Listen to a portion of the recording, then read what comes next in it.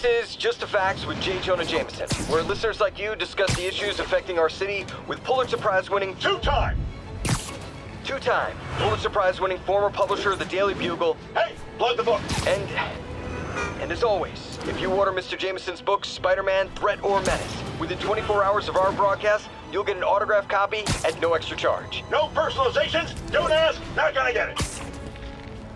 Welcome to Just the Facts with J. Jonah Jameson, alerting you to the threats you don't even know about. Let's dive right into the calls. Speak.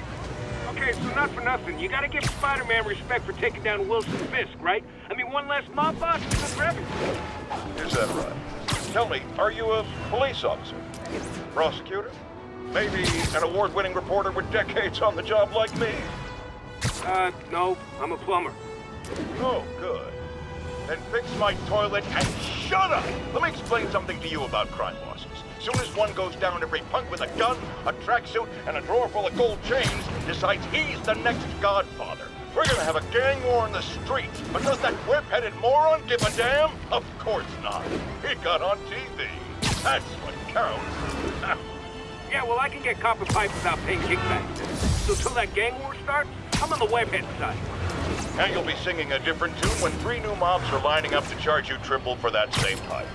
Or just break your legs. Goodbye! Someday, Jonah. I'm gonna get you to say something nice about me. Someday.